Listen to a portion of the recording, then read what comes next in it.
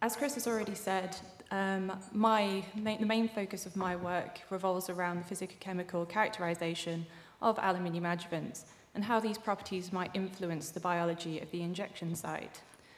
So my speciality is actually dynamic light scattering, so particle size.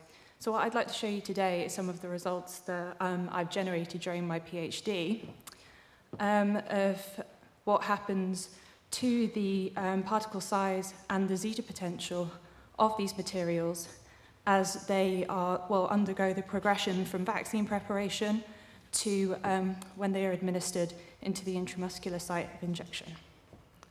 So first of all, what I'd like to show you in these up-and-coming figures are actually what happens when you formulate the adjuvants in 0.9% sodium chloride, so physiological saline. And this is typical of what would actually happen when commercial vaccines are prepared. I would like to also state before I show you these figures, that the model I'm actually using contains 0.25 milligram per mil of aluminium. And this is typically at the lower range that's accepted within commercial vaccines. Also, these models are actually formulated without antigen. So we're really looking at the journey of what happens to the aluminium at the injection site.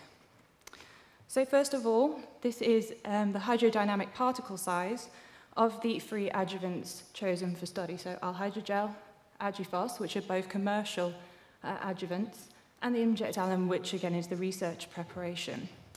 And this was done via dynamic light scattering. So really the main take-home message from this slide is that Adjuvants has a greater proportion of larger particles than alhydrogel.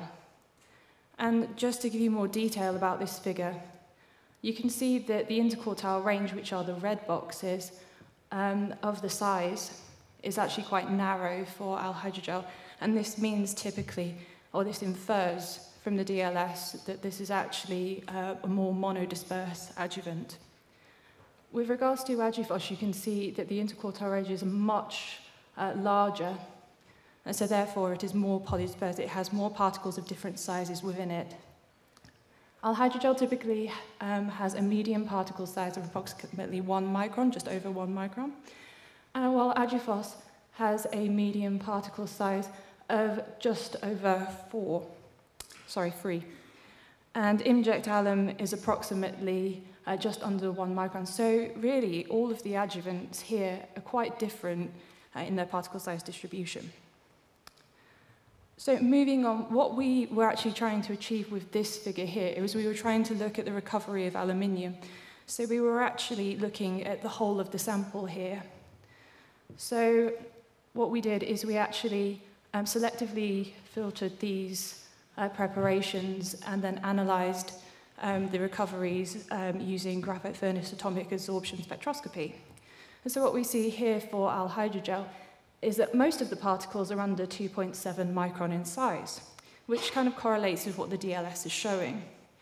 Adjuvants, however, has a larger proportion of particles which are above 5.6 micron, and I should state at this point that that is the limit of what DLS can measure. So there's actually quite a lot of the sample that's being missed via DLS. That's why this particular form of characterization is so essential. Inject alum, again, similar to alhydrogel. And these are both aluminium hydroxide-based adjuvants, but again, inject alum is amorphous, and alhydrogel is crystalline, and I can show you some images in the next couple of slides which show this. So this is a TEM image of alhydrogel formulated in the saline. And you can see here the main characteristics of this adjuvant is that it's crystalline. It actually has nanoneedles, so it means that it's poorly crystalline, as opposed to having kind of plate-like structures which are more crystalline. And you can see here actually the polydispersity of this adjuvant. You have quite a proportion of the material that's in these small aggregates, approximately 1 to 2 micron in size. And you also have some material, some aggregates that are actually smaller than this. But you also have this huge entity here, which has the evidence of being porous. And this is in the order of 8 microns. So this really kind of relates to what we see with both methods of particle size characterization, so the DLS and the graphite furnace recoveries. Moving on to the Adjuvants, you can see the distinct difference in the morphology for Adjuvants. Adjuvants is actually made up of a platy-like structure. So the plates, the individual little kind of plates, are actually in the order of 50 nanometers. And these come together in the sodium chloride to form aggregates. And this aggregate, this particular aggregate, is approximately 3 micron in size, and this is typically what we would see for Adjuvants itself. And I should also state that Adjuvants is also amorphous. Moving on to inject alum, this actually has 2 morphologies within it. So you can see here that these plate-like structures here are basically really highly crystalline brucite, so magnesium hydroxide. And you can also see the aluminium hydroxycarbonate here, which is a more amorphous phase. And this is typical of what you would see for inject alum. Inject alum is in the order of about 1 micron. It produces 1 micron aggregates when formulated in sodium chloride. So for the zeta potential results now, this basically shows the surface charge of the adjuvant. So you can see there is a distinct difference between alhydrogel and Adjuvants. Alhydrogel is positively charged, Adjuvants is negatively charged, and inject alum is also negatively charged. So this really is significant in terms of protein absorption when you're formulating a vaccine. So alhydrogel will form the greatest affinity with negatively charged proteins, while Adjuvants and inject alum will form the affinity with positively charged proteins. So what happens to the vaccine preparations when you administer them into a formulation which mimics interstitial fluid? So in this case, it would be R10 medium. In R10 medium, this is for alhydrogel, this is a DLS hydrodynamic particle size of alhydrogel. You can see there's some evidence of aggregation. You can see the interquartile range, highlighted in red, is actually getting broader.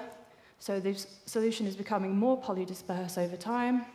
And the increase is really only significant over 0 to 1 hours. But again, this is because of protein adsorption, and the protein adsorption occurs relatively rapidly upon introduction. Again, looking at the recoveries, these results really echo the DLS. And you can see that the major population at 0 hours is actually below 2.7 micron.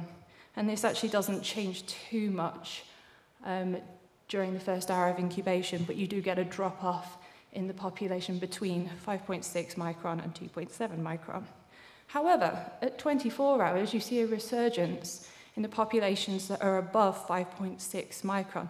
And this may account for some of the results that we generated using the DLS towards the latter time points. This is a TEM image showing alhydrogel when it has been incubated for 0 hours in R10 medium.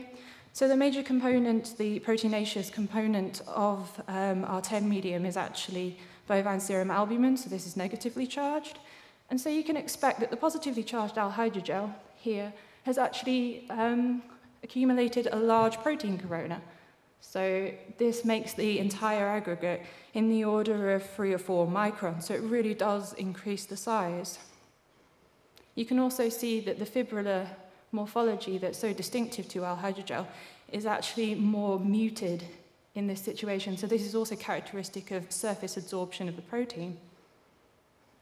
Looking again at the zeta potential results, if you remember from previous figures that alhydrogel was positively charged and now it has become negatively charged, so there's been a massive change in the surface potential of this adjuvant. So as we can see, there's not really much change from 0 to 24 hours, and this is because protein absorption actually occurs most significantly with almost instantaneously when the material is administered.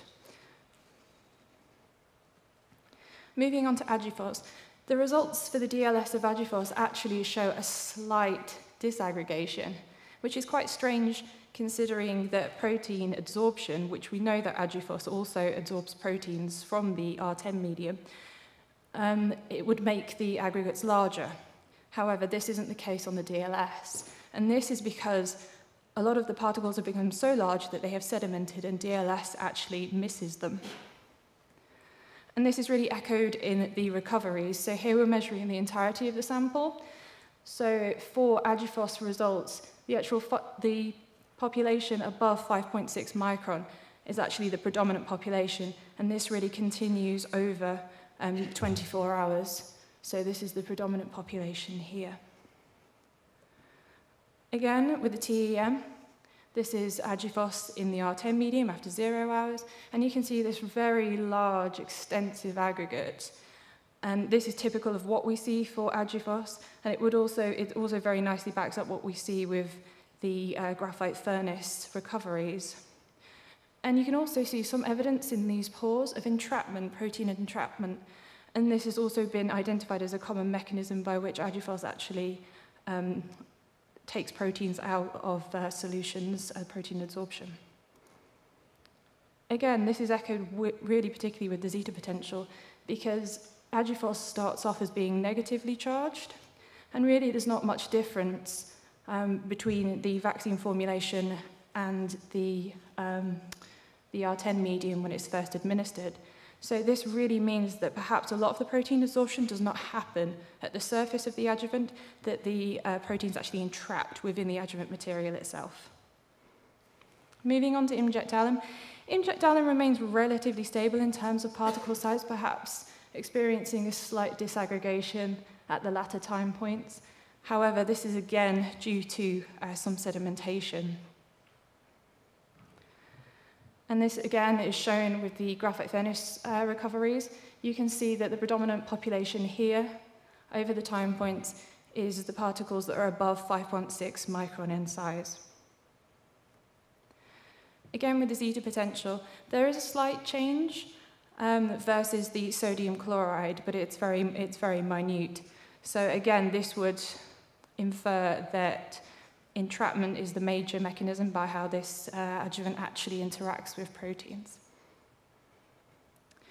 So just to briefly conclude, in the sodium chloride, Adjuvants is much larger in terms of particle size than the positively charged alhydrogel. An important point about zeta potential. Both of the adjuvants, actually, when they're administered into R10 medium, become negatively charged. And so, therefore, the zeta potential is not really, it's independent of how the cells would actually see these materials, so it doesn't really kind of matter too much, because there's been a lot of information about how zeta potential, being positively charged or negatively charged, can influence uptake. But in this case, they're both negatively charged, so there really is no effect here. And following the administration of our hydrogel into the R10 medium, there is a larger abundance of particles that are available for phagocytosis, and this becomes particularly significant in terms of cell loading. So you'd expect to see more alhydrogel within cells than Adjuvants. So what about the cellular response to aluminium adjuvants? So now I'm going to hand over to my colleague, Dr. Matthew Mould, who will give you a bit more information about this.